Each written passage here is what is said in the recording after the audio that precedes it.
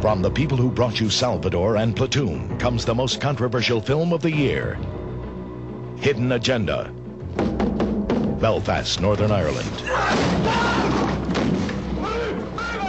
A country under siege. Mama, there's nobody next door! Ask me more questions and they'll punch me again. Okay? Two Americans have come to expose the truth. The period of 1969 to 1980, the evidence shows that at least 130 people were killed by the security forces. Get down! Get down! But now only one will leave. I'm afraid I've got some rather serious news for you.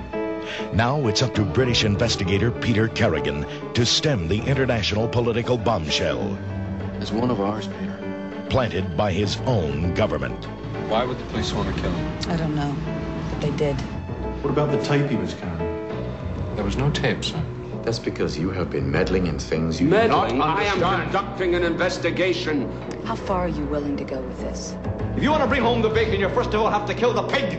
It's all there. Names, dates. I bugged their meetings. I wanted Sullivan to publicize it. Being an American citizen and a civil rights lawyer, I thought he was beyond reach. You were wrong. You blow the whistle, you're finished. But it was them! Are you going to do anything about this? I can do. They've committed murder and Please treason. At 11 keep o'clock this your morning, a man was voice assassinated by orders of British intelligence, and you can do nothing. Hidden Agenda. Every government has one.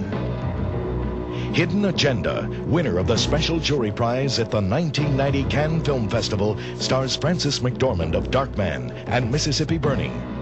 Academy Award nominee Brad Dourif of One Flew Over the Cuckoo's Nest and Child's Play.